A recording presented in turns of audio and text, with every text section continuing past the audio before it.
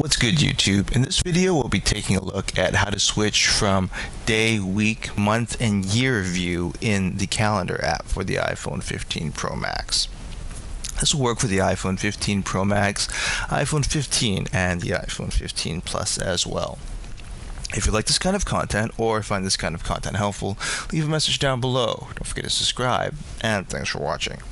So if you're having a hard time switching between the various views for year, month, date, and week on the calendar app on your iPhone, thankfully it's pretty easy to do so.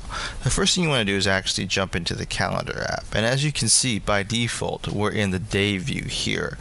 But if you actually hit this back button here that shows the month, you can go back to a month view where you can view each month on the calendar. And then if you hit back to the year, you can actually go to the year view where you can see a breakdown of all the months by year.